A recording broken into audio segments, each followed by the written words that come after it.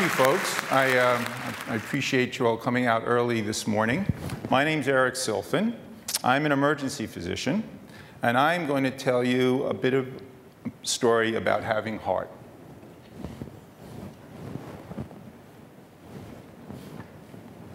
So let's take a look. This is the heart. Quite miraculous, right? Beating, pumping blood, really the force that drives everything that we do. So the heart can symbolize goodwill. It can be functional. It can symbolize romance. But at the end of the day, the heart is a pump. It's really quite a miraculous pump. No amount of technology that we're able to create can match this device that, on average, for as long as we live, will pump 72 times a minute. It's pretty good, considering all of the technology and such that we have available at our disposal.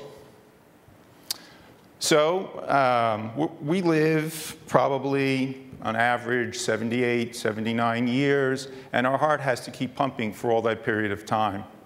So no Maytag whoosh whoosh washing machine is certainly going to be able to do that kind of work for 78 years continuously. So given that we are born without any congenital heart-related problems, we have a wickedly efficient, beautifully pristine cardiovascular system. But unfortunately, we can screw it up.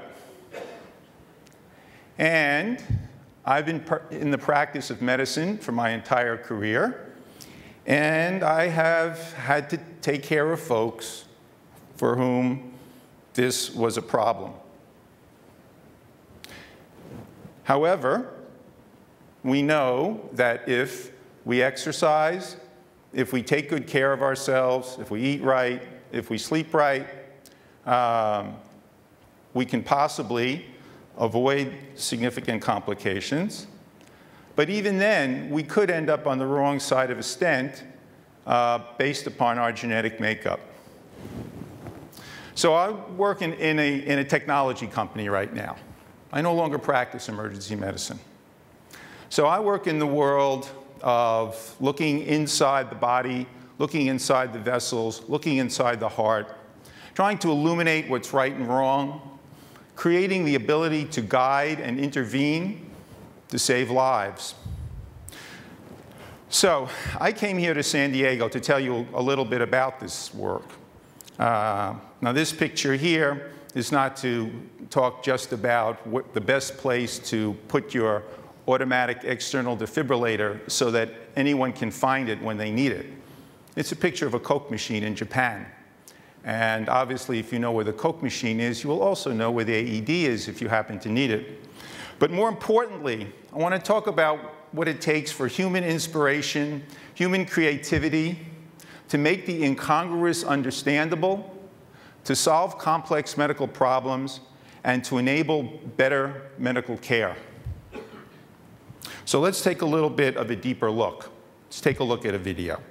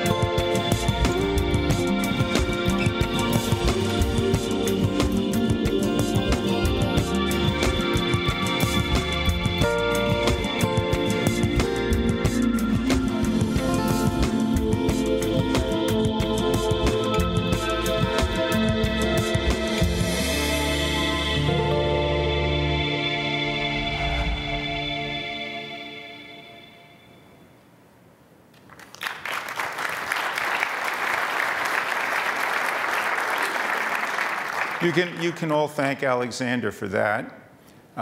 You can also thank all of the folks who contributed on that in telling their stories. But what you can see is it's one heart, born pristine, two separate paths. But that's not all there is to the story. Can we go back one slide, please? So that's me. 3 years old. Every Jewish mother's dream. My son, the doctor. Right? And not out of any greater calling for, social good, just because my mother wanted me to always have a respectable job. So I went on to college. I took very good care of myself. I ate well, didn't smoke cigarettes, had my granola, had my veggies, was a top flight, if not a bit avant-garde tennis player, went on to medical school. I did all the right stuff. But one day, 15 years ago, I was working in the emergency department. I'd just gotten back from a fishing trip. Favorite place. This is Long Island in the Bahamas. Bone fishing. Really cool. And I was working, and a little birdie was whispering in my ear. And it wasn't Polly want a cracker. You remember, every year, 33,000 babies are born with congenital heart problems. So I wasn't feeling quite right, and I asked a friend of mine who was a cardiologist to come down, take a look at me. So he examined me, he listened to my heart, he put the stethoscope in my ears and said to me, "Can you hear this sound?" We could play the sound, please.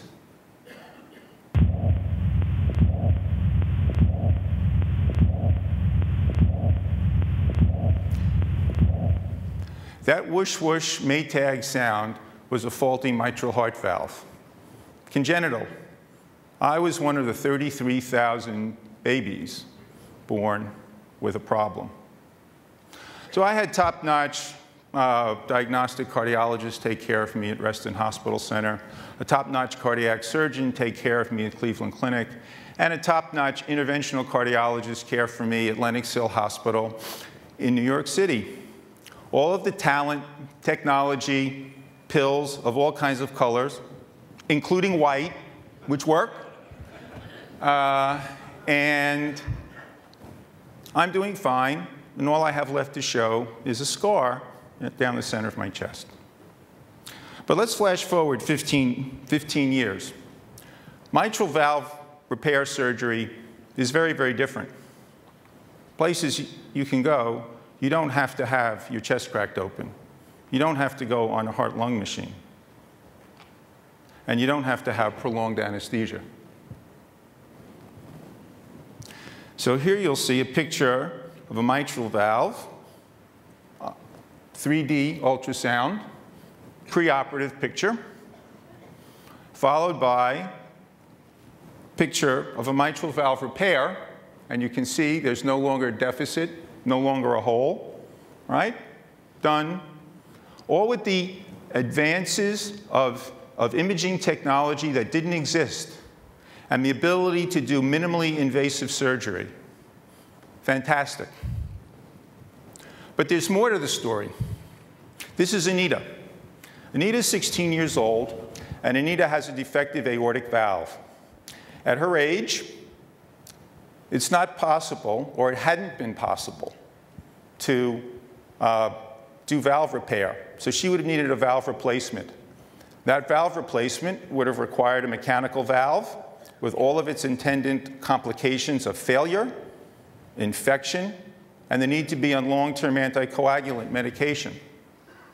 But now, with the advances of sophisticated preoperative planning using 3D imaging planning tools and intraoperative guidance using sophisticated imaging techniques, we can actually take tissue from around the heart, from the pericardium, appropriately reconstruct the valve, ending up with a much better clinical outcome, fewer complications, no need to be on any anticoagulant medication, and a valve that will last a lifetime. Quite amazing. So here you see just a picture of an aortic valve, and you can see the hole in the center that needed to be fixed. Followed by a picture post-operatively of a valve, and you see how it closes completely. Absolutely fascinating. All done because of advances in clinical imaging and minimally invasive surgery. So what's next? Let's go back in time from 44 years to 16 years to an unborn baby. We can perform surgery on unborn fetuses weeks before they're born. What would be significant traumatic surgery that would have to be performed after birth, which would lead to significant complications, can be avoided, all because of our ability to perform interventions in a timely fashion with a minimal amount of trauma. So, this is where I work. In a world of technology that looks at blood vessels, looks inside the body, looks inside the heart, illuminates what's right and wrong, and provides the ability to intervene early on and save lives. But it's not the end of the story.